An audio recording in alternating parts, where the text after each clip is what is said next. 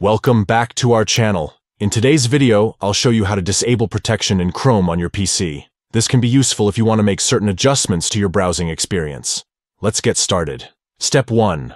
Open Chrome by locating the Chrome icon on your desktop or searching for it in your Start menu. Once you find it, simply click to launch the browser. Step 2. Look towards the top right corner of the Chrome window. You'll see 3 vertical dots, also known as the More button. Click on it. Step 3. A drop-down menu will appear. From the options presented, select Settings. Step 4. Once you're in the Settings menu, scroll down until you find the Privacy and Security section. Click on it to open the Privacy and Security settings. Step 5. Within the Privacy and Security section, you'll find an option labeled Security. Click on it. Step 6. Under the Safe Browsing section, you'll see different options for protection. To disable protection, simply select No Protection. And that's it. You have successfully disabled the protection in Chrome on your PC.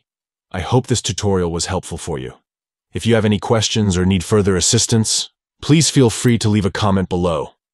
Don't forget to give this video a thumbs up if you found it useful and subscribe to our channel for more helpful tips and tricks. Thanks for watching.